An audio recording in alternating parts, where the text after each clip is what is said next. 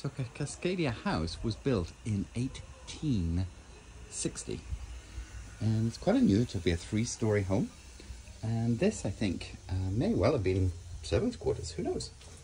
We put in a little throwback to Canada because we don't take our shoes into our houses, but so we bring that through. And then this is what we call the den, or the snug. We put a bigger table in than some people might think, but you can sit 8 to 10 people around here. It's fantastic for dining, and really lots of throwbacks to the Victorian Art Deco era that come into the house. So just thought I'd show you around. And that's a cocktail cabinet under there. That's a project for the winter.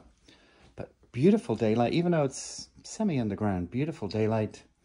Lots of different Art Deco pieces, lots of books, blankets. This incredible log-burning stove that, my goodness,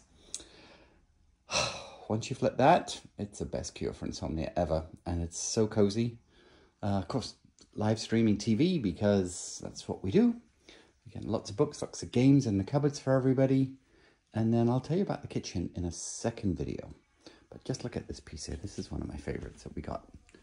Almost everything here at Cascadia we bought, obviously secondhand, repurposed, rewired, reloved, and just trying to give it that special feel.